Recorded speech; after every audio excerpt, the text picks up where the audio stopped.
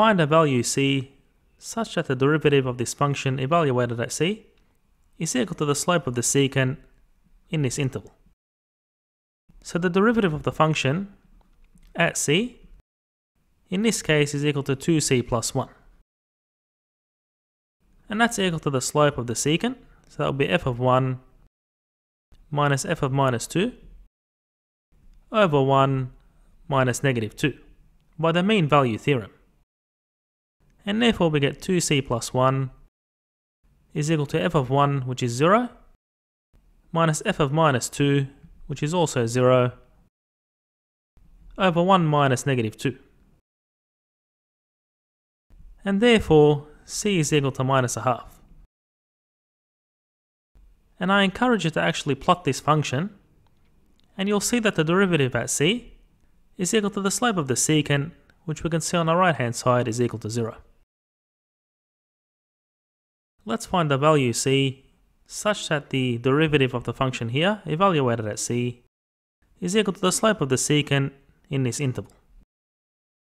While evaluating the derivative of this function at c gives minus 1 on c squared. And we equate that with the slope of the secant, which is f of 2 minus f of minus 1 over 2 minus negative 1 by the mean value theorem.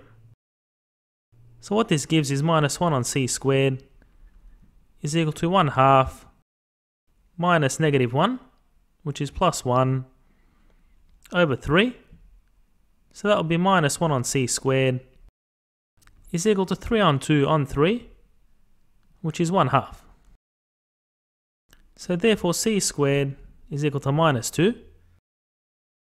And there's no solution to this equation. So there's no such value c in this interval where the slope of this curve is equal to the slope of the secant here on the right hand side. Given the following position time curve, we're asked to find the time at which the instantaneous velocity is equal to the average velocity in the closed interval from 1 to 2.